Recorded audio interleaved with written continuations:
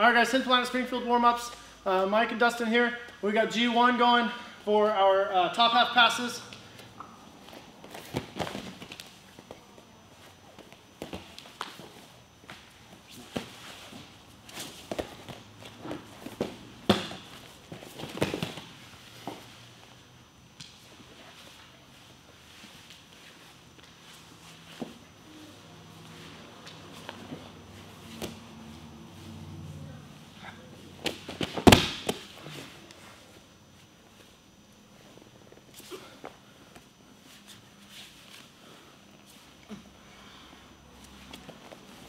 All right, guys, so G1, we're starting in pre-stomp again.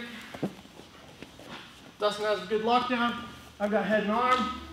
He's posted on my knee. He's got his overhook nice and tight.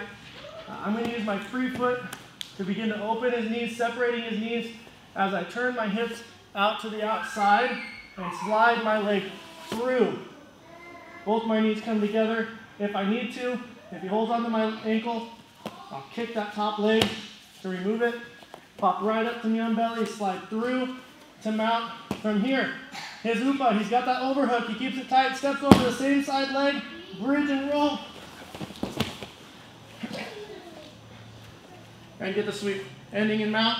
From here, I'm gonna hit 2 arm bars, 1 to each side, reaching across to the elbow, pulling it, grabbing the shoulder on the opposite side, turning an angle, bringing my leg up in the armpit, curling down on the neck for 1, coming back, same thing, reaching across to the elbow, far shoulder, using that same side hip to turn the angle, bring my leg up over, leg curling the neck, and then the third one, as we turn, he's going to start to protect his arm in a figure 4, hiding it behind my leg. I get my deep hook, he steps up behind my butt, and he's really trying to smash me here. He's really putting pressure, trying to make sure that I can't extend.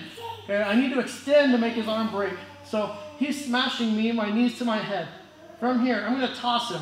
My left leg, as I push, push, push, is gonna come off of his head. I'm gonna kick his armpit with my right leg, and I'm throwing him with the C cup underneath of the knee that was down.